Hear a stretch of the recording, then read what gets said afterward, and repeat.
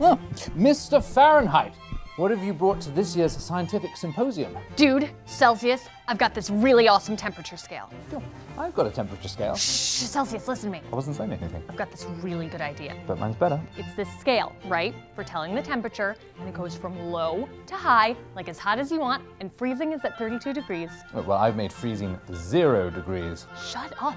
That's a stupid idea. Just saying. No one wants to hear your stupid idea, stupid.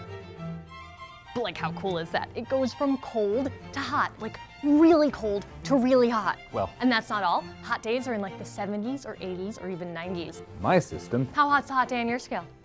20s, 30s, that sort of thing. See, my hot days are like 80s and shit. That's much better. We'll have way better summers. Well, I've made the boiling point of water 100 degrees. Shut up. The water is boiling. It should be really hot, like, I don't know, 212 degrees? 100 is just stupid. Well, what about 0 for freezing? What about shutting up? I just think 0 should be freezing. And what about when it gets lower than freezing, huh?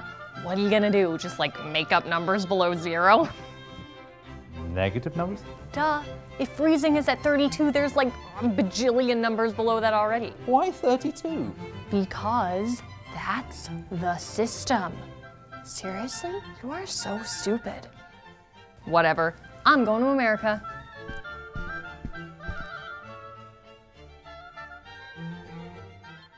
Hi, we are Thomasse. Thank you so much for watching our video. Please subscribe to our YouTube channel and sign up for our new mailing list for tour dates, new videos, and tons of behind-the-scenes exclusive content. Thank you so much for watching. Bye!